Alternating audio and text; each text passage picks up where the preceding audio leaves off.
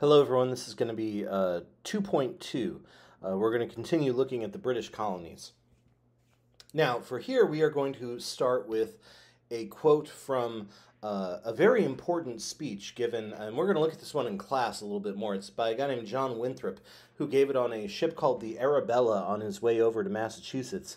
It's from a larger homily that he gave called A Model of Christian Charity in 1630.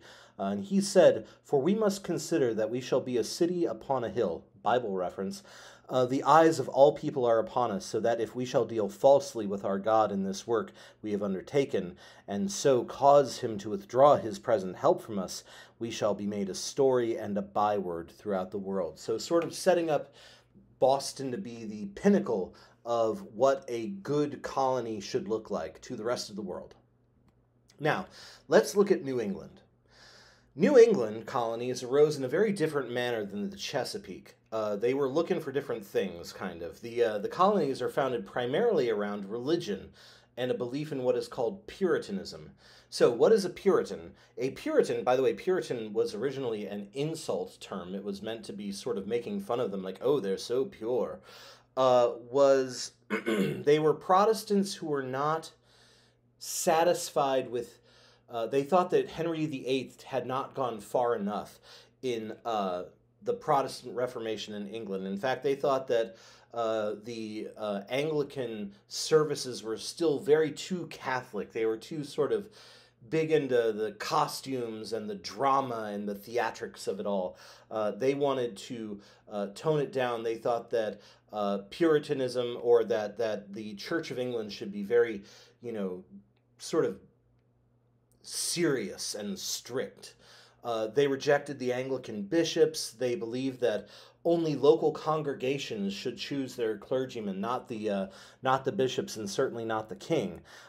This, by the way, the local congregations is why sometimes these Puritans are also called Congregationalists. They also considered themselves, while members of the Church of England, they did feel that they wanted to purify it and make it better. So Puritans, at least at first, were still part of the Church of England. So here's what a congregational church used to look like. Now this is the Grandel Theater in St. Louis, Missouri, but it started as a congregational church. Now, spiritual life for the Puritans is a lot more hard work. You don't just recite prayers. You don't just sit there in church and do 5 Our Fathers and then you call it a week. You had to passionately seek out the truth on your own, and you had to prove it constantly, and it was a hard thing to do. Sermons were long, hours long, and you sat there and you listened, sitting ramrod straight in your chair, so to prove that you were still paying attention.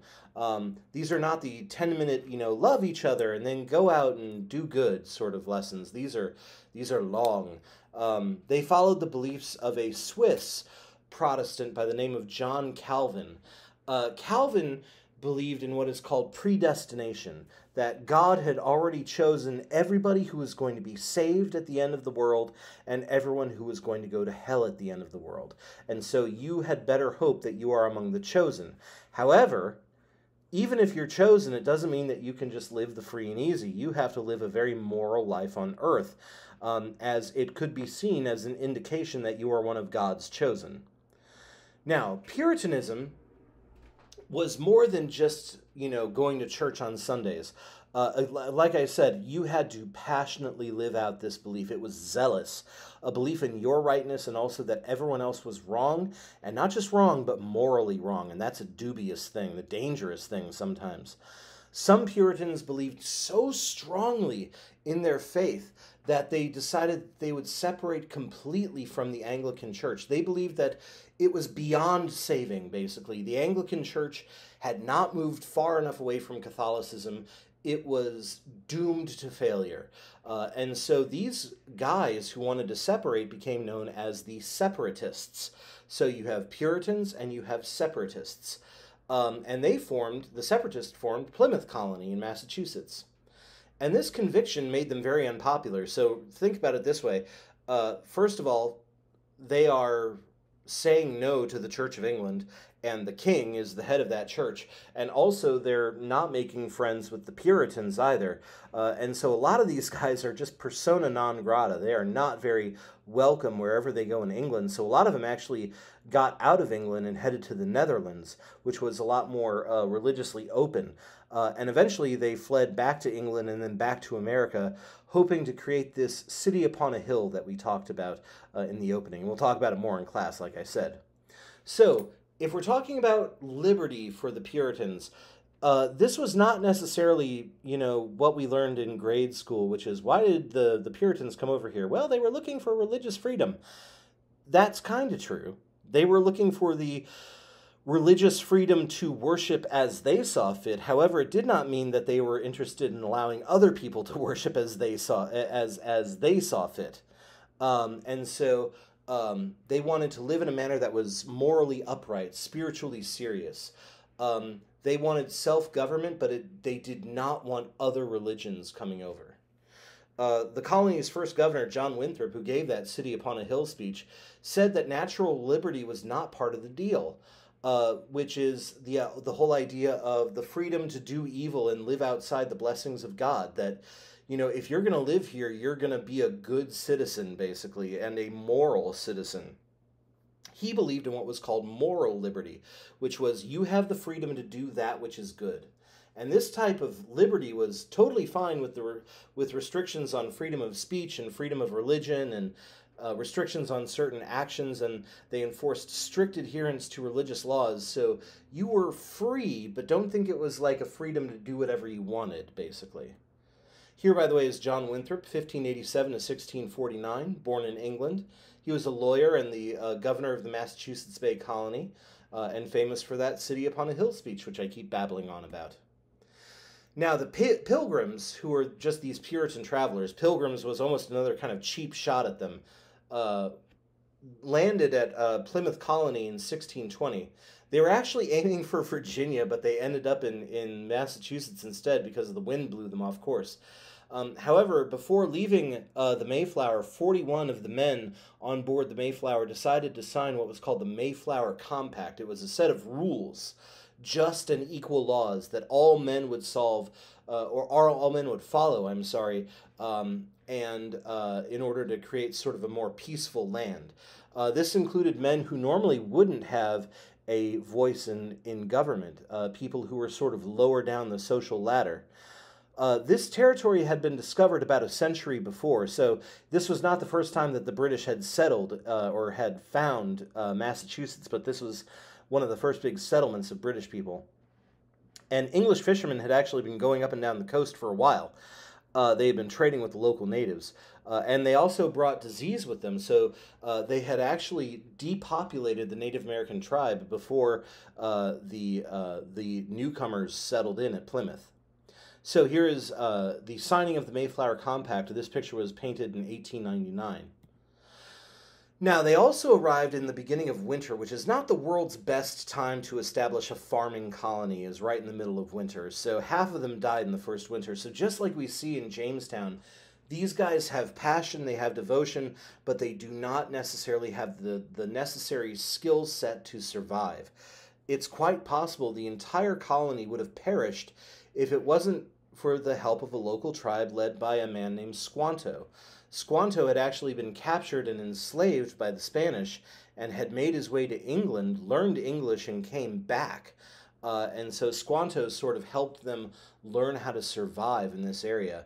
The natives taught them how to fish, how to plant, how to grow things in pretty nasty soil, helped them to make an alliance with a local chief named Massasoit. And so the Plymouth colony allowed even men who weren't part of the church to vote. This was very different. Usually you had to be part of the church sort of hierarchy in order to vote, but they decided that in this situation they would allow men even who weren't part of the church to vote. And they set out to create a very strongly Christian colony, independent from other colonies. This is another thing, is that these colonies, 13 of them eventually, were not necessarily interested in creating one big happy family. So here is Squanto, by the way, sometimes known as Tisquantum, about 1585 to about 1622, born in what eventually became Massachusetts as a member of the Patuxet tribe.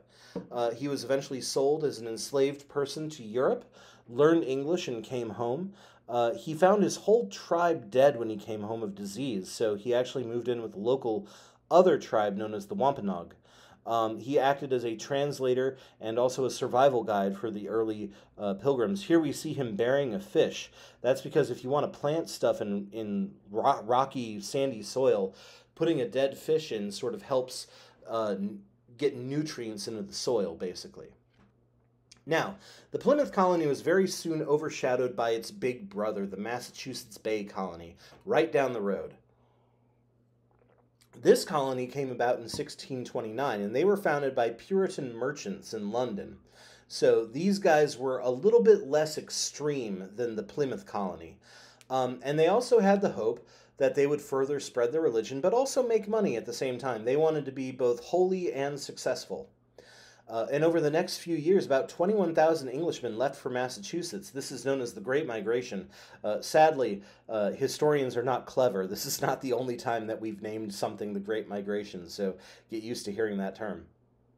So here are the two colonies. We see Plymouth Colony, and Massachusetts Bay is actually up to the northwest up there. And so these are the two big colonies of the time.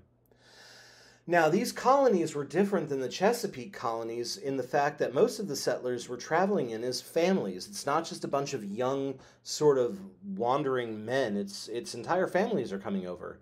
And mainly they're coming over because they were not very welcome in England due to their religious beliefs. They also hoped, however, that they would be able to be an economic success story. Many of the people traveling to the Northeast were a bit older, a bit more well-off, and we have a bit more egalitarianism between men and women as well. They also tended to live longer and have more children because the colder weather actually killed off a lot of the bugs that are causing the diseases in the Chesapeake area. Now, despite all of this, fewer people moved to Massachusetts, probably because it was cold again. And hard, and also the Puritans were not overly welcoming. So the New England colonies were very patriarchal. Women had very little power in the Northeast. Women and children and servants were expected to be subordinate to the man of the house. They often used the Bible verse about God being God is the head of the church, much as man is the head of the house. And this is a St. Paul to the Corinthians, I believe, that sort of talks about this. And so that's what they used as sort of their rationale for why women should not have the same power as men. Women were spiritually equal. However, in the house, they were not. However, this did mean that women were allowed to be full members of the church and could divorce as well, although it was not looked upon well if you divorced. Now, being single was seen as wrong. You were supposed to stay married and get married. Women often married younger in New England and had more children, sometimes 7 or more.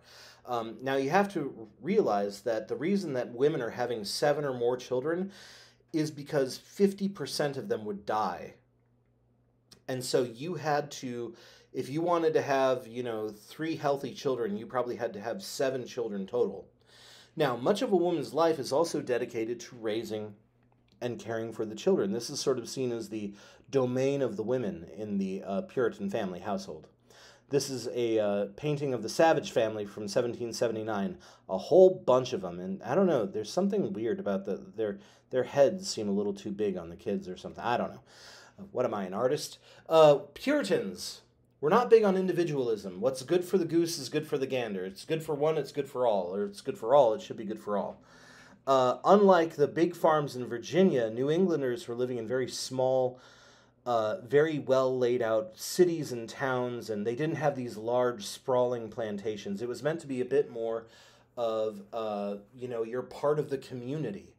And every town had a church by law, or by, they set aside some land and some money for the church in every town.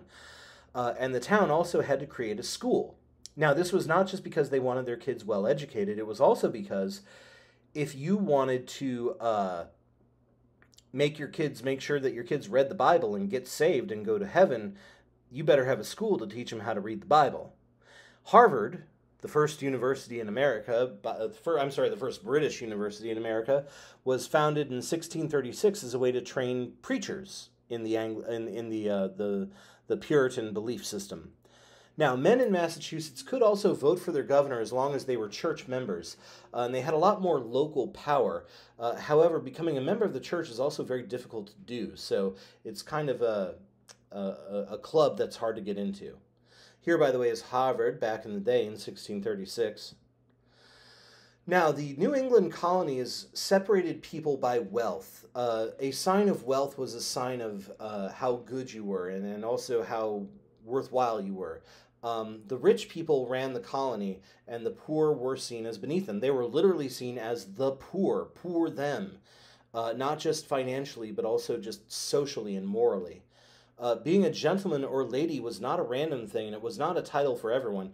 I remember reading a historian who basically say, we put gentleman and lady on our bathroom doors nowadays, but back then, not everybody was a gentleman, not everybody was a lady.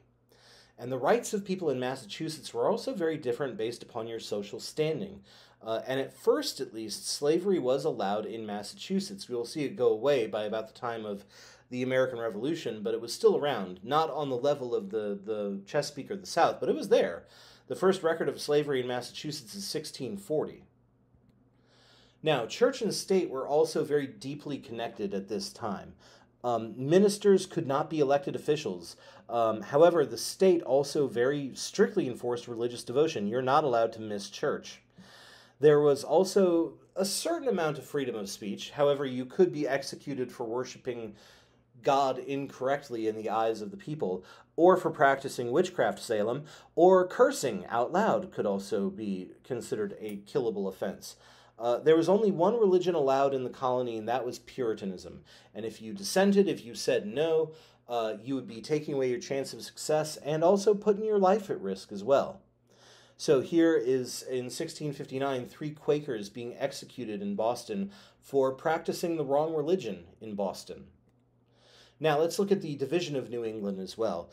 There was a lot of division during this time, especially in the social structure. These New England colonies encouraged and even celebrated the idea of being sort of thinking for yourself, because partially they believed that the way to reach God was not necessarily just by listening to your pastor at all times. However, if you got a little too free thinking, they could punish you for it. The strength and the happiness of the community was before all else, so the needs of the many outweigh the needs of the few or the one. And citizens also would report on each other and keep an eye on each other. And people who acted weird or deviated from social norms, things like criticizing the church, complaining, being burdensome, whatever that meant, this could all get you in trouble, get you kicked out of the colony, if you're lucky. One guy who was kicked out of the colony was a guy named Roger Williams. He left in about, this happened in about 1631. Williams was a Puritan minister in the Massachusetts colony. He advocated for strange ideas like freedom of religion. He said that since men were allowed to follow their own moral codes, they should follow it wherever it took them, even out of religion, or out of the one religion. And he also called for a separation of the church and the state, which was not a thing in Massachusetts at that time. And he was calling for straight up leaving the Church of England. Roger Williams also denied that Puritans were somehow the chosen people. Williams thought you could be chosen outside of it too. So here's Roger Williams, who say, God requireth not a uniformity of religion. So he believes that there's more than one path to salvation. Williams and his strange beliefs were banished from Massachusetts in 1636, and he moved south to a place called Rhode Island. In Rhode Island, he established a colony of religious toleration. There was no state religion in Rhode Island. You didn't have to go to church, and there was no religious qualification for voting.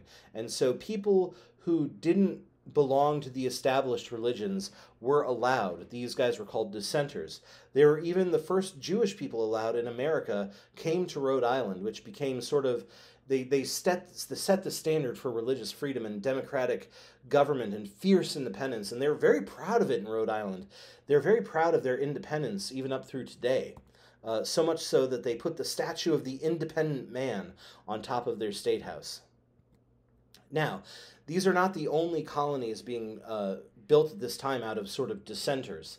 In 1636, Thomas Hooker, a minister, started the colony of Hartford with the rule that men didn't have to be church members to vote. So he's another dissenter who went off.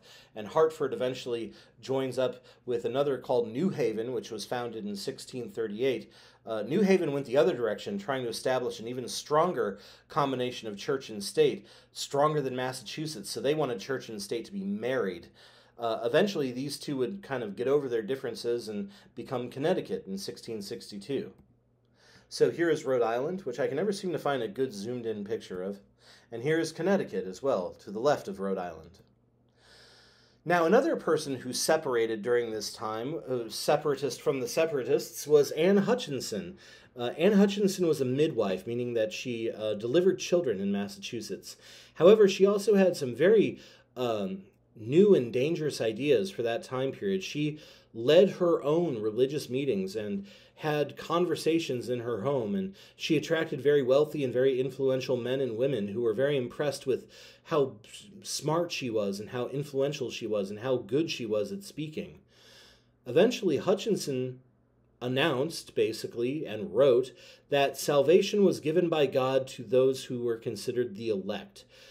You could not get into heaven through good works, good efforts. It was all about salvation through God alone.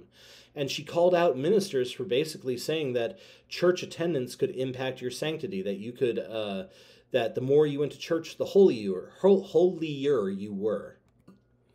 Anne Hutchinson eventually got in a lot of trouble for this. She went on trial in 1637 for what was called antinomianism, which is going against the teachings of the church. She defended herself quite well, even though it was a foregone conclusion that she was going to lose. She went so far as to say that she received divine revelation.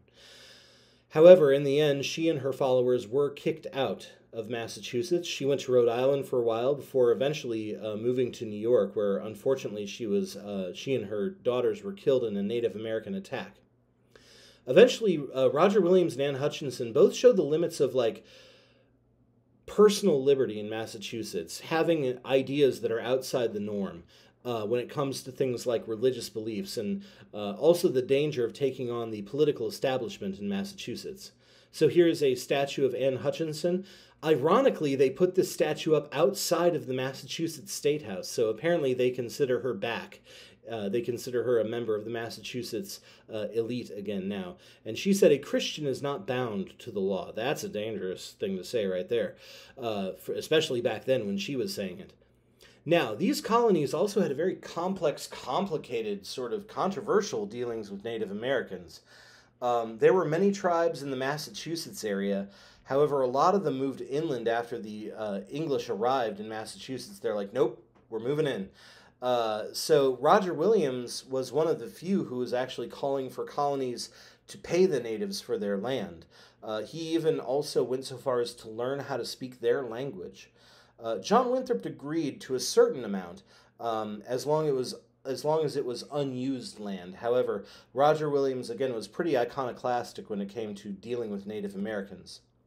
Now, in the eyes of the Puritans, Native Americans were seen as savage in nature and savage in faith. They were basically Catholics in their mind, heathens. They were people who were not following the true path. They were an example of why moral liberty was better than natural liberty in the minds of the Puritans.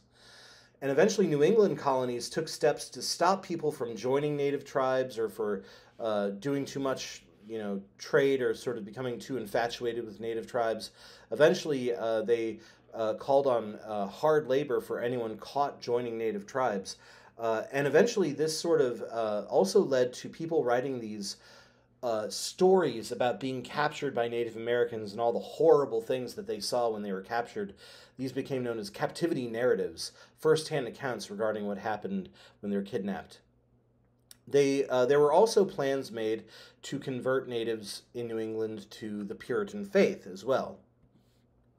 Now, at first, many tribes sought to make some sort of connection with the arriving British people.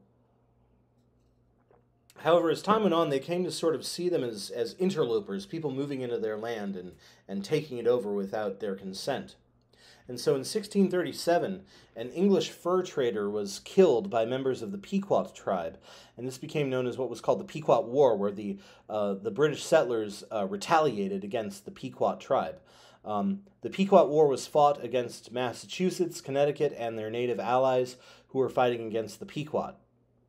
And the culmination of this was one night where the settlers surrounded the main Pequot village in Connecticut, I believe, and lit it on fire. And as people, Native Americans, fled the flames, they were shot as they left the town, and over 500 men, women, and children died that night. This is the destruction of that Pequot village in drawing. This defeat opened up huge pieces of land for New England, and some Puritans were pretty horrified by the deaths and the tactics by which the Pequots died. However, others saw it as a defeat of savagery, and others saw it basically as a way to get the land, and they're happy with the land. But some saw it as the defeat of Satan in the New World. Now, while religion was playing a big part in the colonization of New England, money was also very important.